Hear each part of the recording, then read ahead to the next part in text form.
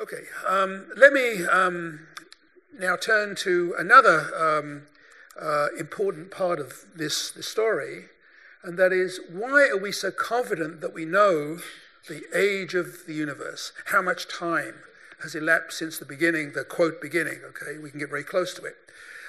It is tens of billions of years. Why are we so certain? Well, this is why. We can measure the expansion of the universe, and these are three different histories of the expansion. Here we are today. We're measuring the universe expanding. That's what either of these lines mean. So there's a universe which will keep on expanding forever and ever as time goes on, getting bigger and bigger. There's a universe over here which is just going to make it if it keeps on expanding. And there's one which I haven't drawn, which will collapse in the future and come down like this to another future Big Bang, okay, or future crunch point it's called.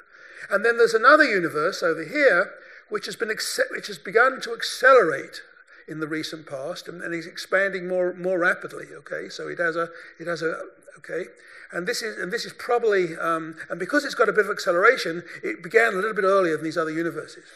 Okay, so we believe from the data that we've measured this extra push in the expansion, this so-called acceleration, and this time we can measure from measuring the data over here, basically near the present time, all the galaxies we can see. That's what this green circle represents symbolically, and that gives us a measure of the age, because if things are expanding, then we know how long they've been going for, and that time is 13.7 billion years. Okay, so that's a time you get from looking in the sky. Okay, now you can also date the universe from something else, okay? And this is a time that you get from looking at the Earth, okay?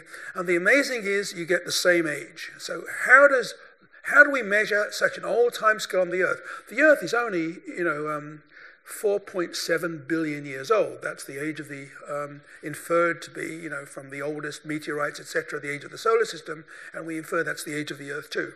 So the way you do this is you use radioactivity. So you look at uranium and its isotopes. It decays into lead, a lead isotope, and the half-life of uranium decay is very long. For this particular transition, it's 4 billion years. So if you can measure the isotopes in a sample of lead and uranium, then you can infer how much is decayed. It's really like a natural clock.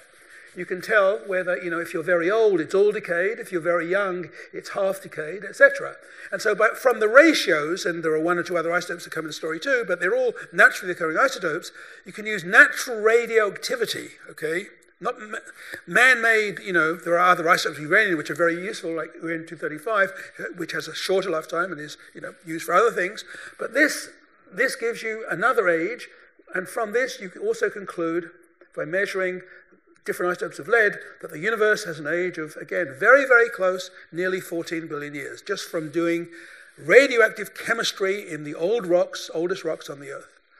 Okay, so that's another example of using local fossils, rocks basically, to deduce the cosmic age, which you also get independently from looking at the most distant galaxies in the universe. It's really an amazing coincidence, and because we get the same age from these two incredibly different approaches, we're convinced that the universe really is this old. And if anyone tells you the universe is 5,000 years old, you will say, well, maybe it says so somewhere, but this is what we actually measure, and that should be the end of the debate. Okay.